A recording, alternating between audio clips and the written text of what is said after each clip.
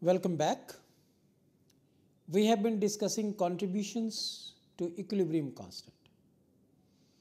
We have taken certain examples for discussing insights into different contributions that can go into explaining the equilibrium constant in terms of population of the various energy levels corresponding to reactants and products.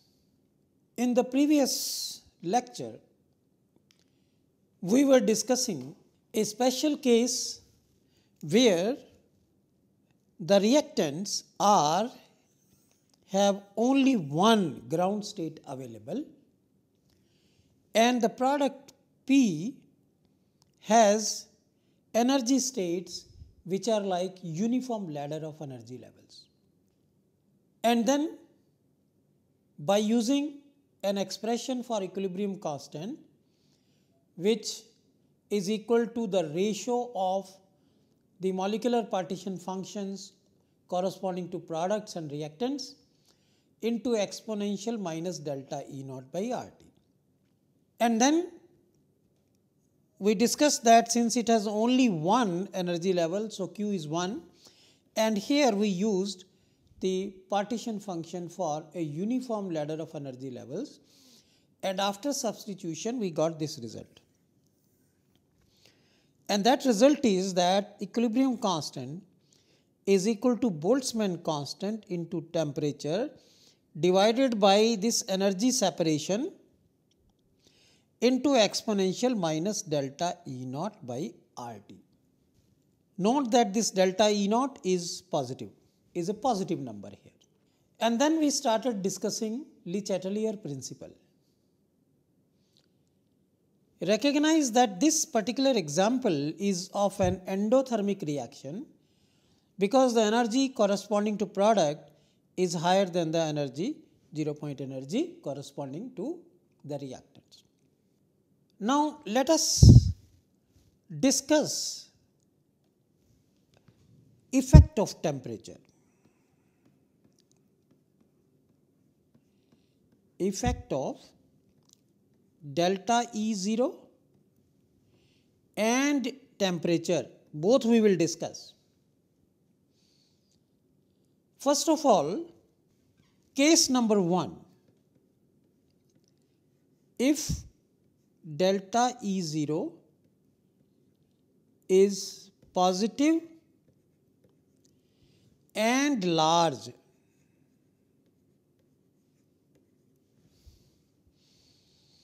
what I am trying to say here is that if this difference is very large, then this exponential term, if delta E naught is very large, that means what will happen? If delta E naught is very large, then the value of equilibrium constant is going to be small. So if delta E naught is large, that means exponential minus large quantity, which is equal to 1 over exponential large quantity, that is going to reduce the value of K. So K is going to be small.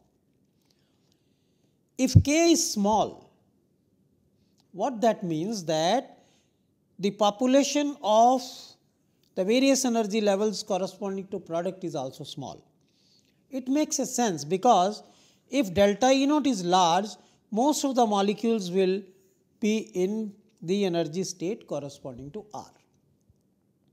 That means K is going to be small.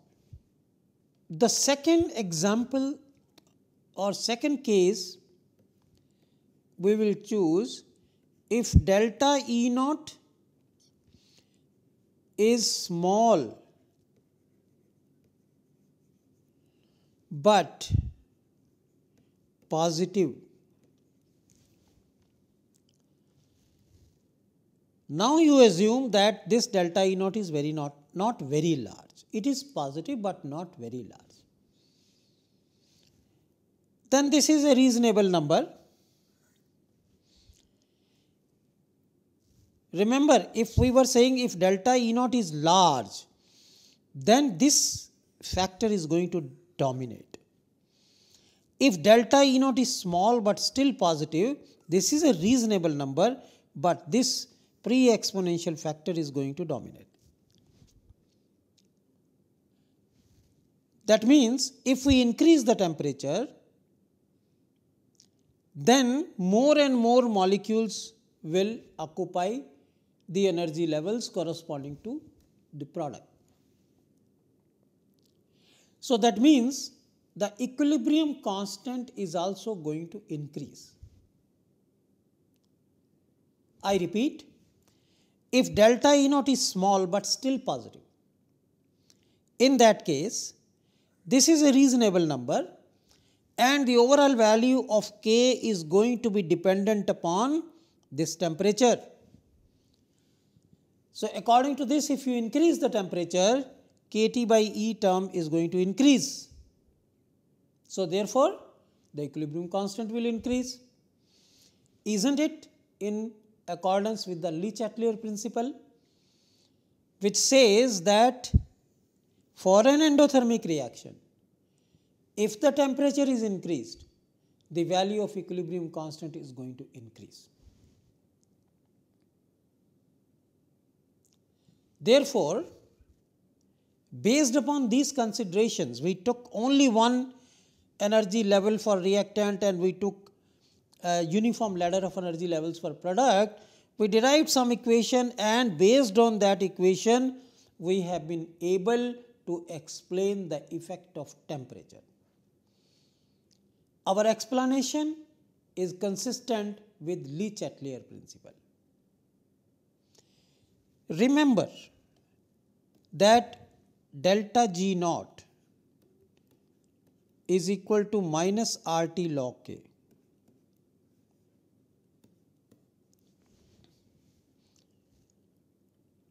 This particular discussion suggests that we cannot explain everything just based upon delta G naught. It is not just delta G naught, but its components. Delta G naught has two components. One is delta H naught and the other is T delta S naught. I would say minus T delta S naught.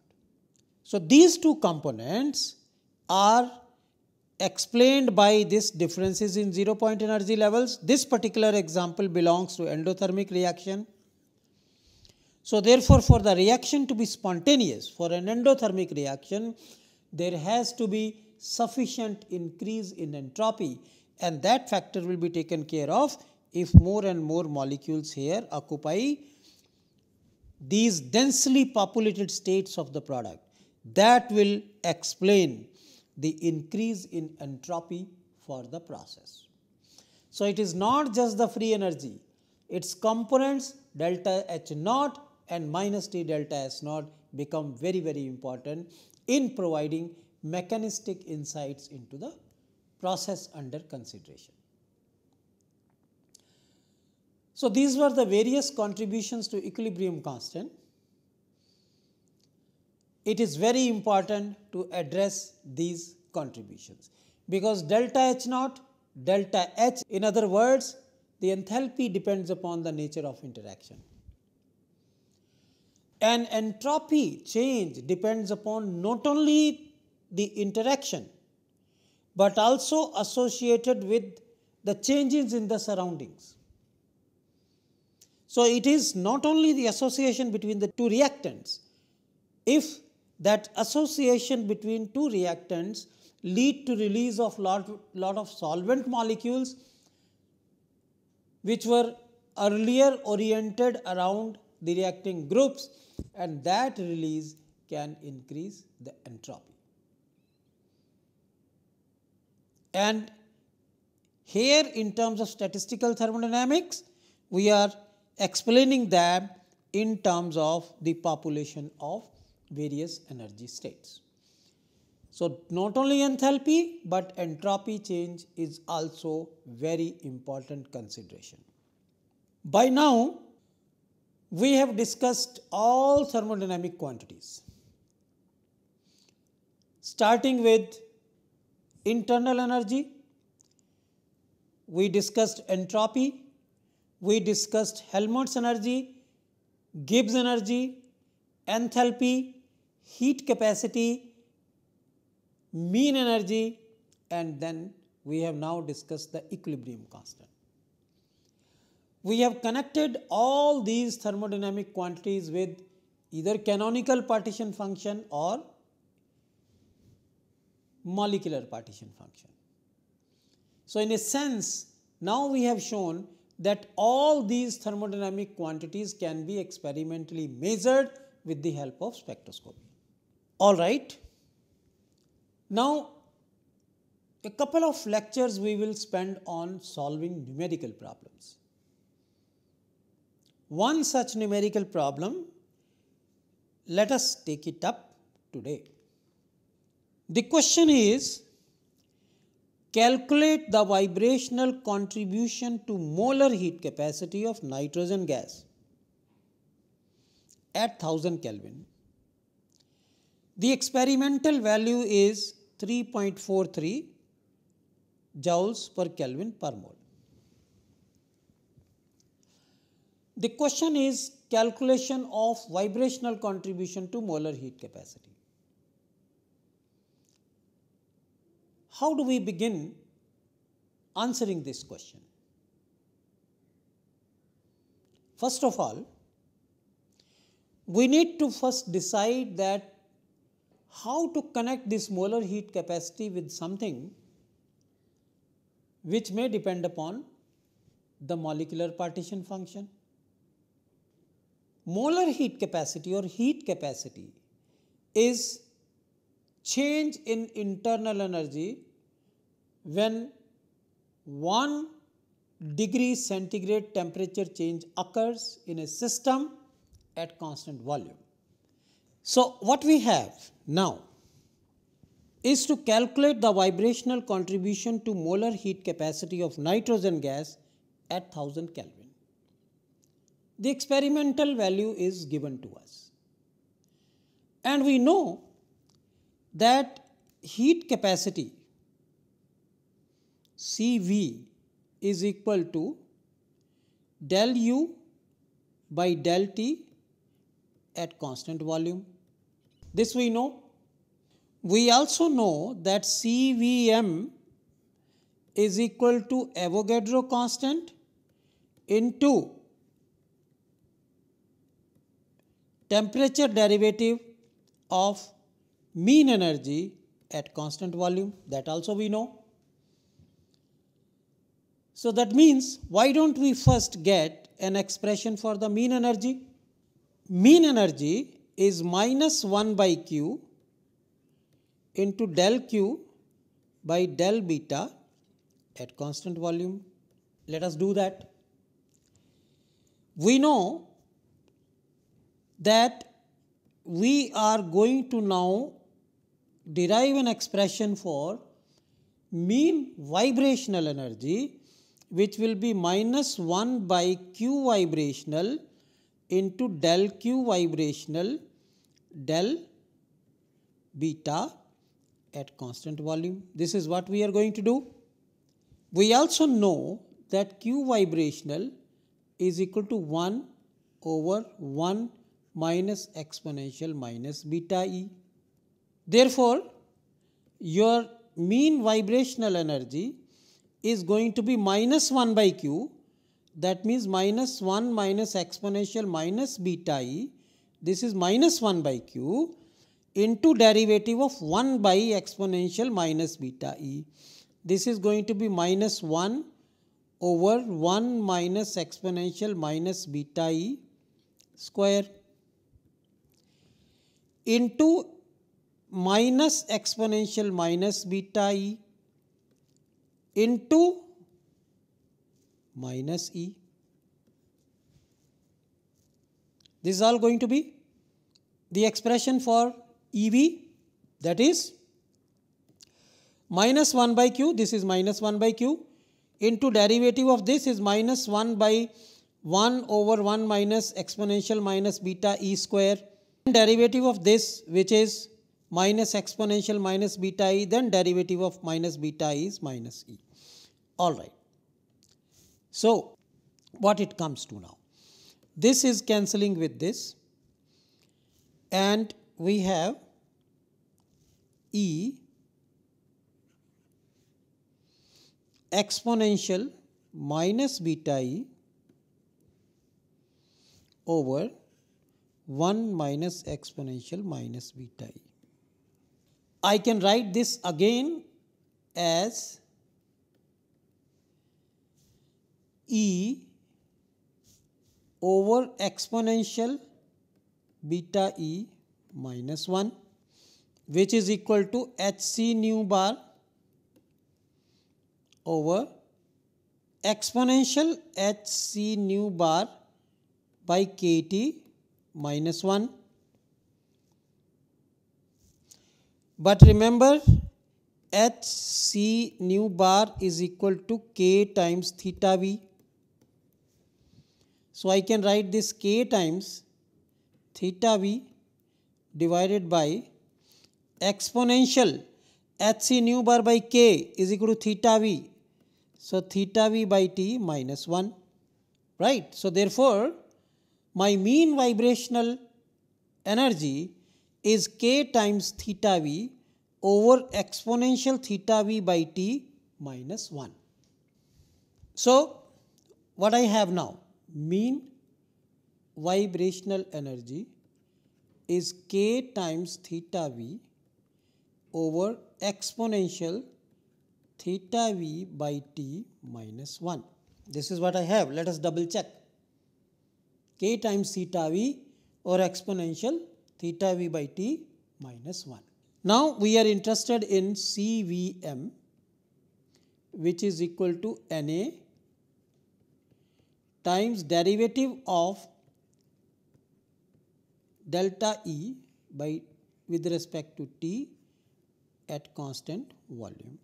And since there is no volume term appearing in this, I will as well may not write at constant volume, but it's okay.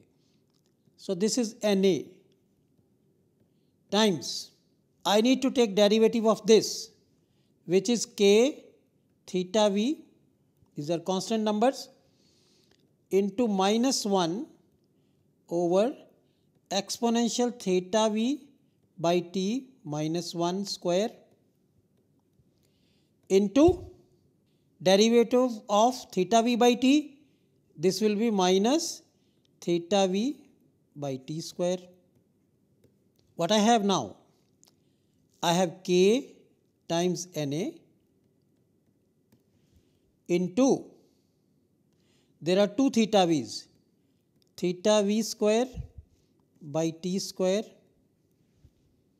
minus minus cancel, into 1 over exponential theta v by t minus 1 square. K times Na, this is R. Now you see I have this derived this equation. CVM is equal to R times theta v by t whole square into, yes, there has to be another term over here. There has to be exponential theta v by t, yes, exponential theta v by t, yes, we put there. So exponential theta v by t over exponential theta v by t minus 1 whole square. That means now if I have the numbers for theta v and temperature, I can easily get the value. Theta v can be calculated from hc nu bar is equal to k theta v. From the knowledge of Planck's constant, speed of light, wave number is already given 2344 centimeter inverse, k Boltzmann constant, you can get theta v. That means your theta v is going to be hc nu bar by k. Substitute the numbers and you get a value of theta v, which is 3374.k.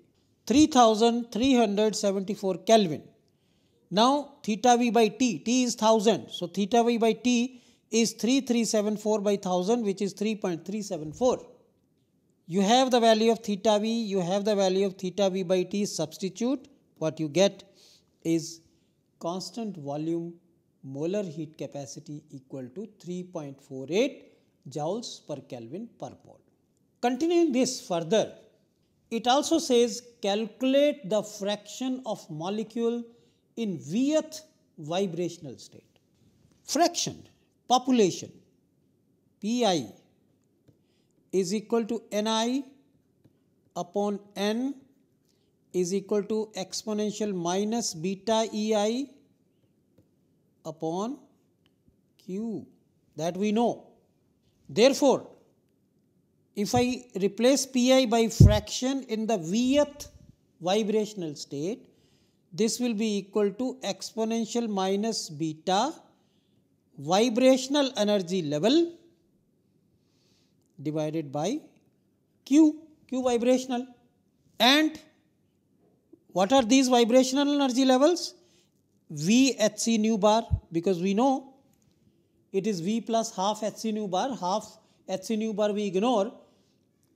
Remember the discussion in the vibrational partition function.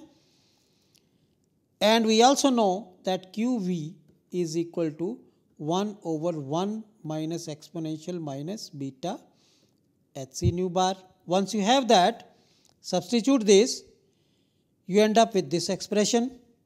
Once you have this expression, then it is a matter of just putting the numbers. The fraction is given by this. To calculate F0, use V is equal to 0. To calculate F1, use V is equal to 1. That's all. You are already given the wave number. V value can be variable. Beta is 1 over kT. H is Planck's constant. So use those numbers, substitute over here. You will find out that the fractional population of the ground state is nearly 1. And the first excited state, the fractional population is 1.31 into 10 raised to the power minus 5. It is so less. This comparison suggests that even at the temperature which is given, temperature given to us is 1000 Kelvin. Even there, you see the fractional population in the first excited state is only 1.31 into 10 raised to the power minus 5. That means most of the molecules are in the ground state only. So therefore, with the knowledge of the partition functions corresponding to particular mode of motion and the fractional population, we can calculate the fractions of the molecules in the ground state, fraction of the molecule in the first excited state, provided we remember the formulae or we are able to derive the formulae appropriately. In the lectures ahead, we are going to take up more examples and do some calculations so that the applications of the derived equations become easier to understand. Thank you very much.